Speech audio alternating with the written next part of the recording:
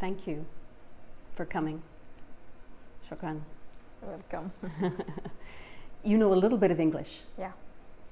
Can you say something to Canadians in English? Okay, hello people. Rahaf, when you came out of the airport on Saturday morning, you were finally in Canada. What were you thinking? What were you feeling? كنت مبسوطة جدا، حسيت إني انولدت من جديد، خصوصا لما تلقيت الكثير من المحبة والاستقبال. You had all the media there, you were suddenly kind of celebrity in a way, and you had the foreign minister embracing you. Could you ever have seen yourself in that situation? أبد ما تخيلت ولا 1% إني راح أكون في الوضع هذا أو إن قصتي بعد تنتشر في العالم كله. And after a weekend here in Canada, what are some of your first impressions of this country? أقدر أقول إنه بلد جدا باردة. She says it's very cold. Yes, January is cold here. What else? الناس جدا طيبين. Is it what you imagined? إيه تقريبا. How do you feel now about being here? Do you feel safe? طبعا خصوصا كندا بلد جدا آمن ويحترم الحقوق، فأنا جدا حاسة بأمان بكندا.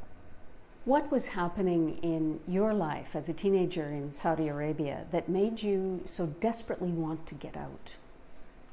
طبعا تعرضت أنا العنف، لكن حسيت إني ما أقدر أحقق أحلامي اللي أنا أبيها طالما إني عايشة في السعودية. So what type of violence were you facing? تعرضت لعنف جسدي واضطهاد وكبت وتهديد بالقتل وحبس لمدة 6 شهور. Rahaf, why were people threatening you in Saudi Arabia, and who was locking you up and threatening violence against you? في الأول حبسوني 6 شهور لأني قصيت شعري، فهذا شيء عندهم ممنوع، أو زي ما نقول التشبه بالرجال، وهذا أيضا محرم في الإسلام. لكن كنت أتعرض للعنف أكثر شيء من أمي وأخوي. From your mother and your brother, violence, were they beating you? يصير في ضرب وعنف جسدي لدرجة أن أحيانا أنزف دم. How frequently did that happen? المواقف اللي يعني يصير فيها ضرب جدا عنيف تصير يعني خلال الشهور، لكن بشكل يومي أو شبه يومي من أمي مثلا، عشان ليش ما أصلي، ليش ما أسوي شغل البيت. Rahaf, can you help Canadians understand what it's like to be a young woman in Saudi Arabia like you? Can you give us examples of what restrictions you felt were put on you that would certainly be different than here in Canada? بالنسبة لنا يعني إحنا السعوديات كنا نعامل كعبيد، ما نقدر نتخذ قرارات شخصية حتى يعني في الزواج، في الدراسة، في الوظيفة. تقريبا نتخذ يعني إرشادات من أهالينا إيش نسوي وإيش ما نسوي، الأشياء اللي نخالف فيها راح نتعاقب طبعا. Was there something that happened in the recent past, in the last few weeks or months, that made you decide to plot to get out of Saudi Arabia? Was there something specific that happened where you finally said, I'm not doing this anymore? كنت أخطط هذا الشيء من عمر تقريبا صغير، لكن اتخذت القرار لما صار عمري 18 وإني أنا يعني العالم يعترف إني أنا إنسانة بالغة أو مو قاصر، فما كنت أبغى أعيش سنوات كثيرة في السعودية، حسيت إن هذا العمر المناسب إني أعيش حياة طبيعية. You took a huge risk to do what you did. Why did you feel that you had to leave Saudi Arabia instead of stay in the country and fight for your rights or change like other Saudi women have tried to do? طالما إني في السعودية أنا ما أقدر أسوي شيء. في قبلي طبعا نساء حاولوا يغيرون الأنظمة هذه، لكن هم الآن في السجن وتعرضون يعني التعذيب في السجن، فأنا ما أبغى أكون زيهم. Help me understand, was it the abuse that was happening to you and your family, or the future that really made you decide to go? هو الاثنين، الاضطهاد وأيضا أنا ما في يعني مهرب من الاضطهاد اللي النساء يعيشونه في السعودية، لأن القانون ما يحميهم، وأيضا مستقبلي إنه أنا أبغى أكون مستقلة وأعيش حياتي طبيعي، فكان الأمرين كلهم. We have heard a lot about guardianship rules in Saudi Arabia since you arrived here in Canada. Can you explain to us what these guardianship rules meant for you? نظام الولاية يكون على كل نساء السعوديات إلين تموت مهما كان عمرها 50 أو 60. فالولي نفسه يتخذ قرارات عن بنته، مين تتزوج، إيش تتوظف، إيش تدرس. حتى لما واحدة تدخل السجن وتطلع لازم موافقة ولي أمر. فلما الولي يعني يتبرع عن بنتها حتبقى في السجن طول عمرها وما راح تكون مستقلة أو ما راح تطلع. Who was your guardian? أبوي. You mentioned your mother and your brother beating you. What was your father doing? What was his role? أبوي ما كان عايش عندنا، فمخلي التربية زي ما يقولون على أخوي، اللي أخوي أصلاً أكبر مني بسنة. أبوي كان يعني يتحكم في دراستي ووظيفتي، الأشياء يعني الحكومية، لكن أخوي في حياتي بشكل عام، يعني إيش ألبس، إيش آكل، إيش وين أطلع، مع مين أروح. And Rahaf, was there any physical abuse from your father? لا أنا مو عايش عندنا. Tell me about Kuwait. You went with your family on a holiday.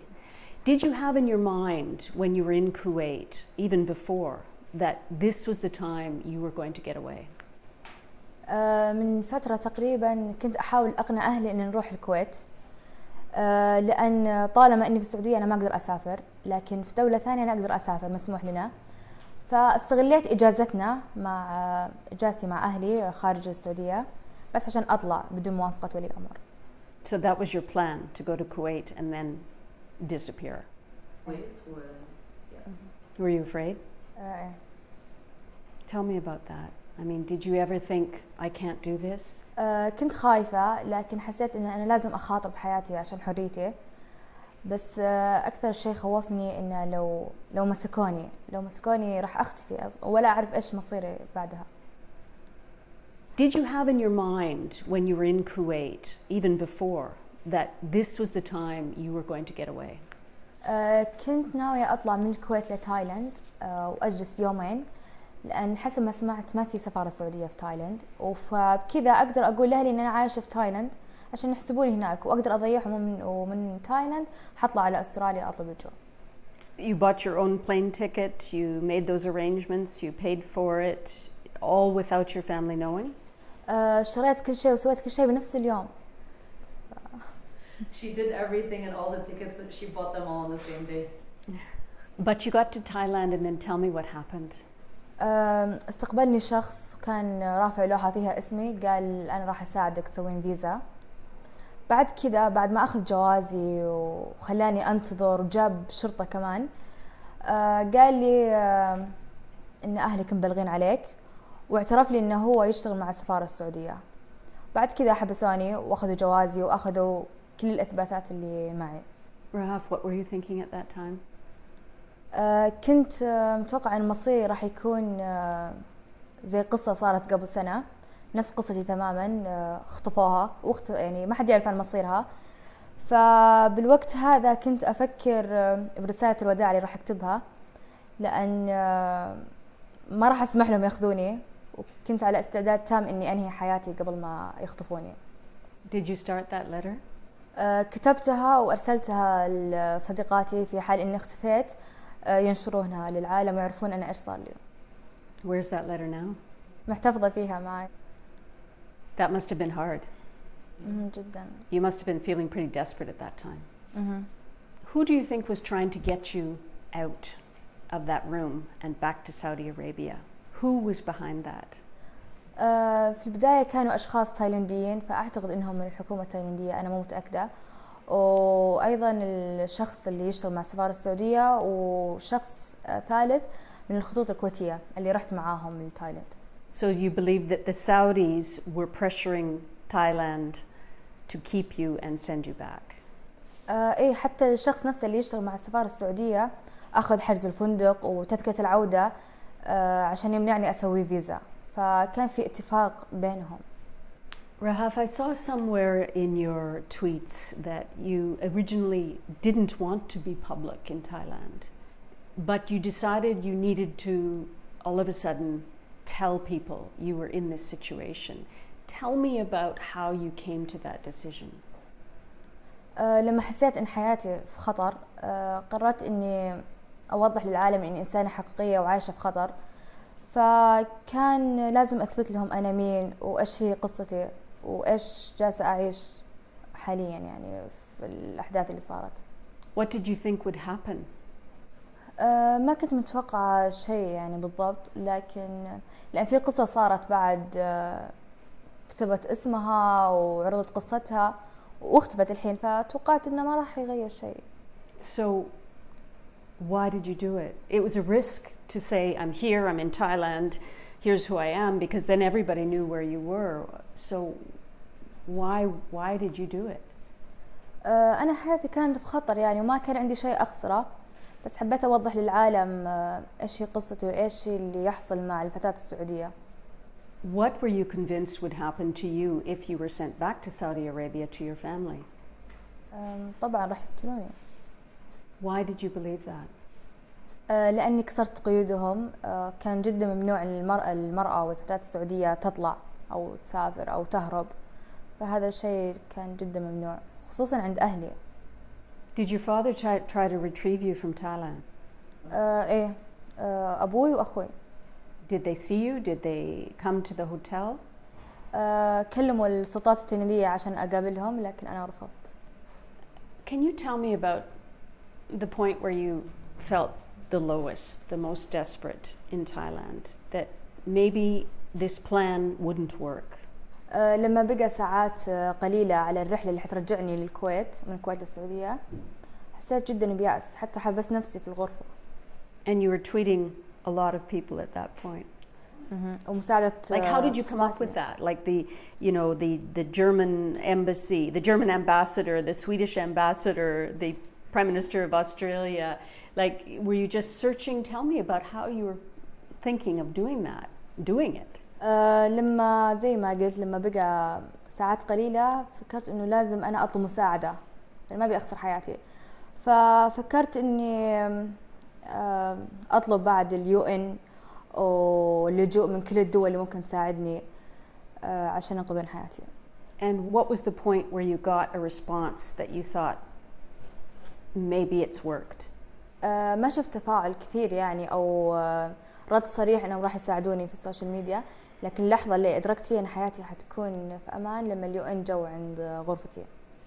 Can you describe that moment? في البداية ما صدقت إنهم الUN، لأن يعني السلطات التايلاندية اللي تحاول تأخذني أو الخطوط الكويتية يكذبون على إنهم الUN، فطلبت منهم إثبات إنه هم الUN وروني إثبات. بعدها عرضوا فتحت الباب كنت راح أبكي. Rahaf, have you heard from your family since? لا. Have they tried to reach out to you? Have they said things about you in the media, in the public in Saudi Arabia? أنا ما أعرف، لكنهم نشروا خطاب إن عائلتي عائلة القنون تتبرى مني، هذا اللي شفته. Rahaf, I have that translation of that tweet that was on your Twitter feed, where it says that this is your family and that they disown you from the family, and that they call you a naughty daughter who abused them with shameful and uncustomary behavior and embarrassed our Islamic customs and values. Do you believe that this letter, this declaration, is from your family? هو نفس الخطاب اللي حكيت عنه؟ Yeah. إيه. Yes. This is real. ده حقيقي. So when you saw that, what did you think? Oh my God, لا ما راح أجاوب. She said it was very sad. She says she can't answer. It's very hard. Did you expect that? لا. No, she didn't expect it. It's okay. Take a moment. Are you getting women asking for your help now to do what you did? إيه يسألوني كيف يهربون، كيف يوصلون اللي أنا وصلته. And what is your message to women who are fearing persecution, who want to get out of their situation? أولاً ما أتمنى أنهم يهربون، لأن ممكن يصير في حياتهم خطر أو يمسكونهم. لكن أتمنى أن القوانين تتغير في السعودية، وإذا ما تغيرت أقول لهم حاربوا عشان حقوقكم، بس إذا ما تغيرت اهربوا حاربوا. أقول لنا كذا. On social media, your story has exploded.